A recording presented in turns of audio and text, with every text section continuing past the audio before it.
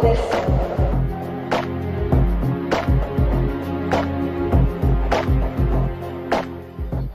This is the age of health, wealth, and fitness.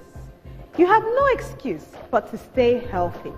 Whether you're on the treadmill, at home, in the gym, or you're walking up and down your staircase, or maybe you've gone for a long walk, it's important that you wear the appropriate clothing anytime you decide to exercise.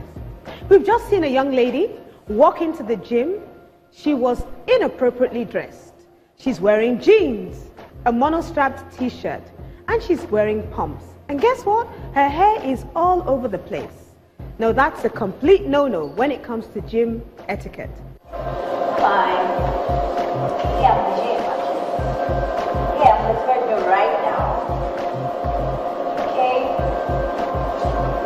Yeah, I'm coming, of course. I'll be there by 2 p.m. Is that okay? Alright.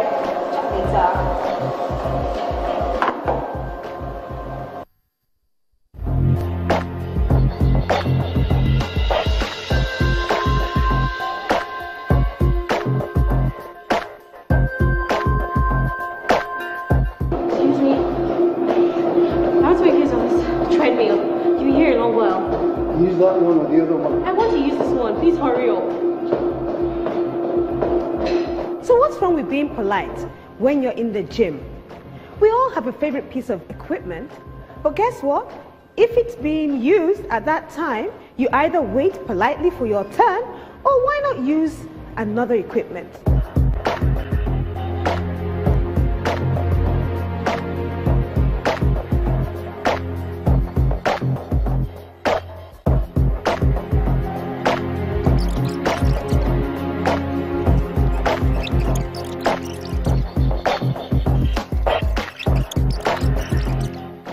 About sweat attack.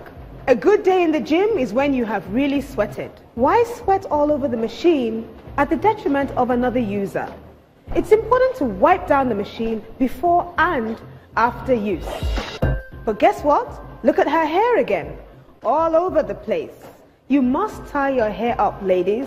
It's really important for health and safety reasons.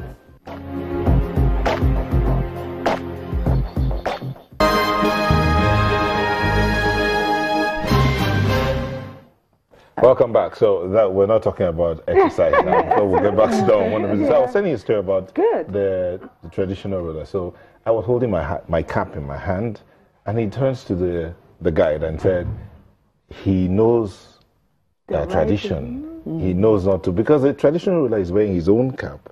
Right. I'm not supposed to wear mine unless I'm going to kneel down until I stand up. Tradition. But that's the tradition. Wow. So you were talking about wearing caps appropriately and at the right place at the right time. Absolutely. Because you can wear, like I said, weddings, funerals, social events, lunch dates, movies, you know, you can name it. But then again, we started off with homes, not to talk of worship places. So there are some worship places where you're expected to take your cap off, or the place of worship. It doesn't even have to be a worship house. Is in the place of worship, like in the place of prayer. So some men are expected to remove their caps. Then there are other religions where you are expected to wear your cap. So for instance, Islamic and the Jewish religion, they expect you to wear your cap. And then you follow suit at that point in time. Whenever there's a national anthem being played. Now sometimes it depends on if you're in the forces or you follow the tradition or the culture of your country. It is expected in some places to actually take off your cap in respect of your national anthem, or if the national flag is even flying. So most men in the forces, when they see the national flag flying, they will actually remove their cap. So it depends on where you are. Again, some institutions, so you're going for a lecture, or you're going for training, or you're going for, you know, an in-house environment where you're going to learn something. Some institutions will tell you, we don't expect men to wear caps, especially when you come in with a baseball cap. You look too casual for that environment. They want you to be semi-formal. So they will tell you, no caps please, and ladies, no hats. But that's different if you're wearing a scarf and it has to do with your religion. So, and then again, if you're wearing traditional, it's different. But if you're in a t-shirt, jeans, they don't even expect you to wear that. At work, you're wearing a suit. We do not expect you to wear any kind of cap with your suit in the office. But if it's a casual Friday and you're wearing your traditional and you want to don a cap, they will actually see it as part of your outfit, okay? Of course, again, some dinner places, some restaurants, some formal restaurants will not expect a man to wear his cap at all, okay? And courthouses, when you're in the court, some of them will tell you, do not wear your cap. But I want to wrap up by saying, most times when you want, especially for ladies, when you're wearing your hat, there's nothing wrong with flying your hair when you're wearing your hat. But if you want to bring out the real beauty of wearing a cap or a hat, actually it's nicer when you tie your hair, so you can actually see the beauty of the cap. So you can see I've tied my hair, so you can actually see my cap and not the hair. Now, talking about where to wear your hat to. Right. This is a fascinator, right? Yes. So where do I wear this to? You would wear your fascinator, ordinarily, you could wear it to church, definitely, to a ladies' lunch, to a Sunday afternoon brunch, to, like if you're in another country, you wear it to the derby where they're doing horse racing, or anything that is formal where you have to dress up. Okay. So ideally, we do not expect you to wear fascinators with your jeans. We expect you to be fully dressed up, and then you just add that to give it that extra. And what about this? Yeah, this is also another. This is a lightweight hat, and it's very easy to wear. Also nice and frilly, and you know, yes. Oh wow, this is all over the place.